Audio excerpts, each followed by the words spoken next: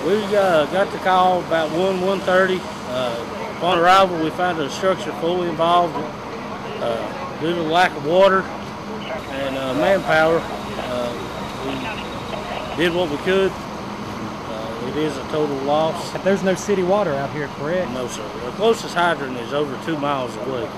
And how many times did you have to hit that hydrant back up?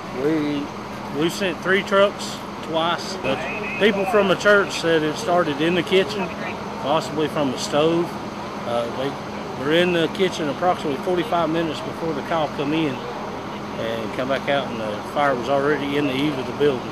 No injuries, and the main church was saved, no damage to the main sanctuary. We've had this building for about 10 to 12 years, and we've used it as a multi-purpose reason. We have meetings and classes in the building. So luckily it looks like it was not used today when the fire broke out, was it? No, and we are so thankful. That is the biggest blessing in all of it, that there were no people here today in the building, and we see that as God's favor on us.